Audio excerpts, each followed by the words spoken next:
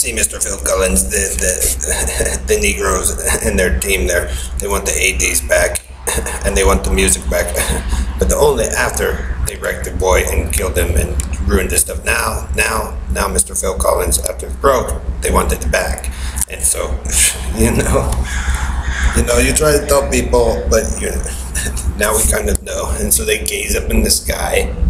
But they killed the boy, and you guys abused him, and you guys abused me, and did all this stuff multiple times to get rid of the leader or the families that made it work. Then you guys crybaby pretending to be soul African Americans when you're the ones that ruined it out here for the families in the first place. So that's why we do boot stomping, because you screwed over my friends and family that helped make it work. And so now you guys got to figure out how to get it to work. You can't just gaze up in the sky like Ellery and whatever. That's what snobby elite ever does.